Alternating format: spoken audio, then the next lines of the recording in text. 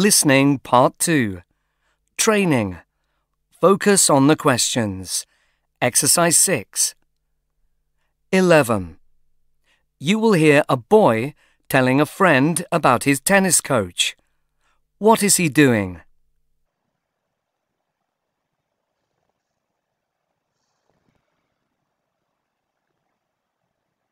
So, how's your new tennis coach? I'm thinking of changing to him. Not bad. He gets me practicing the shots I'm weakest at. At first I thought that was a bit mean, but actually I think it's making a difference. And he gets me playing against older guys. I mean, that pushes you. I'm not sure I'd like that. My coach is so friendly. He makes me laugh a lot.